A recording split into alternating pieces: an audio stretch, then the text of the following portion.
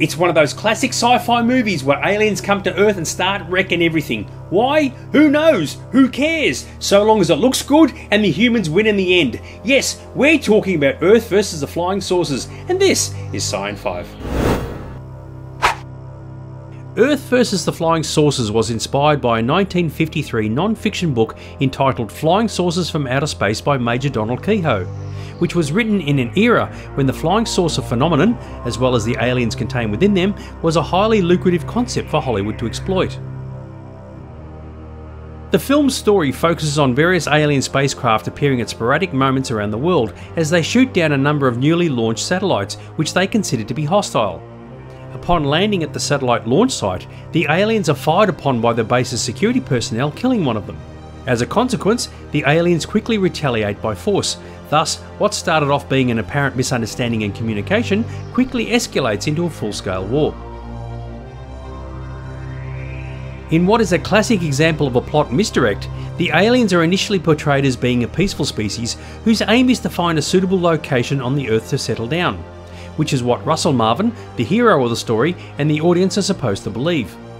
Yet as the story develops, it becomes clear their intention is far more sinister, even though it was the humans who initiated the conflict by firing on the aliens without provocation. As was often the case in American sci-fi films of the 50s, the US military tended to feature quite prominently, and in most cases operated with the mindset of shoot first and ask questions later, and this film was no different. Somewhat ironically, in the early part of the film, the aggressive attitude of the military is clearly at odds with the audience, who are siding with Marvin's more passive and scientific approach, especially as he attempts to contact the aliens to better understand why they are on Earth.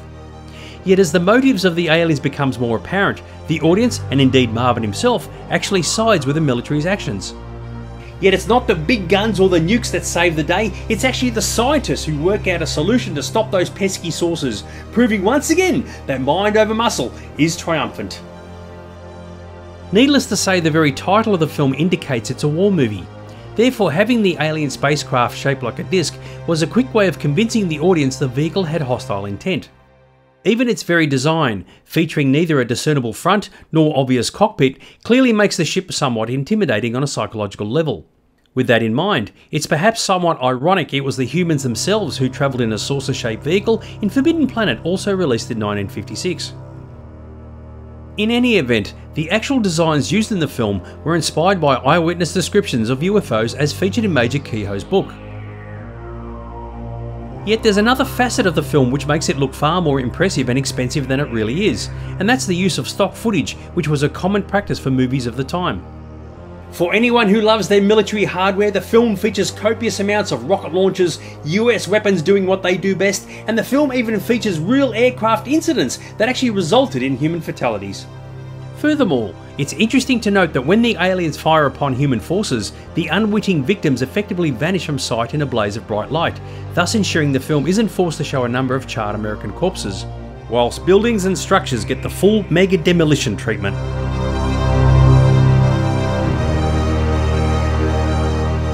Yet without doubt, one of the reasons why the film is so highly regarded is due to the outstanding visual effects work of Ray Harryhausen. Although it's quite common for films today to show invading aliens destroying all sorts of city landmarks in a kaleidoscope of visual effects, in 1956, seeing a full-scale battle between the saucers and the military would have been a real spectacle in the cinema. In addition, alongside the flying saucers are the aliens themselves, who are shown to have a unique exterior black suit with very few moving joints in their limbs. Admittedly, they aren't anywhere near as famous as Gort from the day the Earth stood still, but much like War of the Worlds, not only are we privy to seeing their actual faces, but their technology is discussed in detail, which would have both transfixed and bamboozled 1950s audiences. Finally, there's the somewhat ambiguous ending of the movie, where it's hinted the aliens might someday return, but clearly that was going to be another filmmaker's problem. For many people, Earth vs. the Flying Saucers would rank in the top 5 of their sci-fi movies of the 1950s, mainly because the visual effects sequences are so memorable that most people struggle to remember anything else about the movie. But hey, that's why it works. See you next time for another Sci-Fi-spective.